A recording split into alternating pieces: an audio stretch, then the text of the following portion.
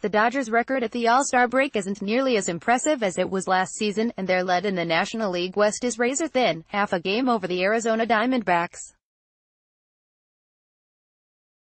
Still, Kenley Jansen can't complain about the view.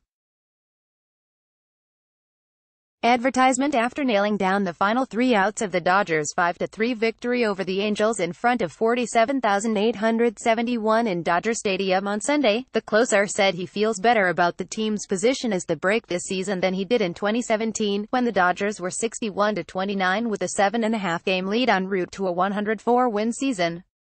"I feel like last year, we had it easy," Jansen said. "Everything was going right for us. Everything was clicking. We went 43-7 during one stretch. We were the best team in baseball. This year started with the disappointment of losing the 2017 World Series, and April was horrible for us. The one thing I really like about this team is how we figured it out. That kind of shows the types of players we have in this locker room. We put all that stuff behind us. We never panicked. We kept looking forward, kept pressing, kept trying to win ball games." The Dodgers were 16-26 on May 16, tied for last place, 8.5 games back. Starting pitchers Clayton Kershaw and Hyun-Jin Ryu were on the disabled list, and Rich Hill was about to join them. Shortstop Corey Seager was lost to a season-ending elbow injury. Several hitters were in slumps. The bullpen was a mess. Angels unhappy about unfavorable outcomes by Jeff Miller. July 15, 2018, 7:10 p.m. Sunday's win, built on the heavily taxed arm of Kershaw, the glove and bat of Enrique Hernandez, who made superb plays at second base and in right field and hit a tie-breaking home run in the 7th inning, and catcher Yasmani Grandal's 3 hits, improved the Dodgers to 53-43. Do the math, the Dodgers are 37-17 since May 17, going from 10 games below .500 to 10 games above.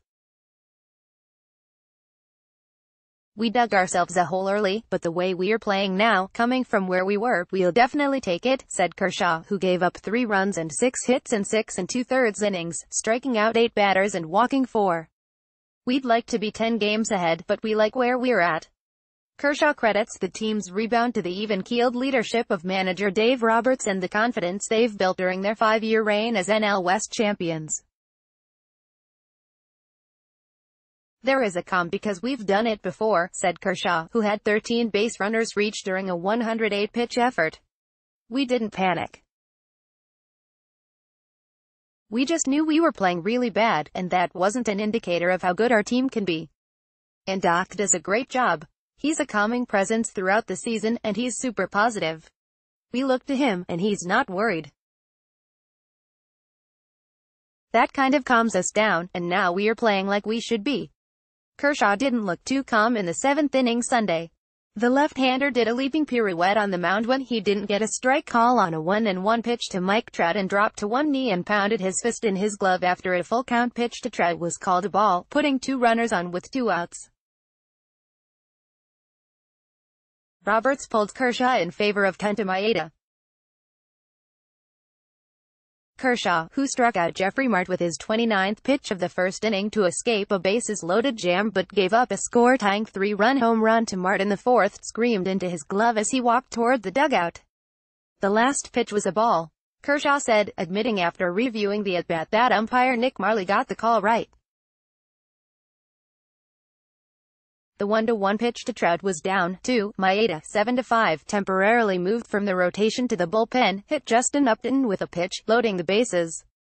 He then stirred memories of his dominant postseason run as a reliever last fall by striking out Ian Kinsler with a sweeping slider to preserve a 3-3 tie. Advertisement, that was probably the biggest out of the game, Roberts said. Hernandez, who had a sacrifice fly in a 3-run second inning, lined an 84 mph slider from reliever Taylor Cole, 0-2, over the short left field wall for his 16th home run and a 4-3 Dodgers lead in the 7th. The Dodgers tacked on a run in the 8th on consecutive singles by Cody Bellinger, Grandal and Andrew Toles. Jansen, who gave up a game-winning home run to Cole Calhoun on Saturday, threw a 1-2-3 ninth for his 27th save. "I'm sitting at home Saturday, feeling down because of one bad pitch," said Jansen, who flew to Washington on Sunday night for his third consecutive All-Star game. "That motivated me to come out today and pitch well.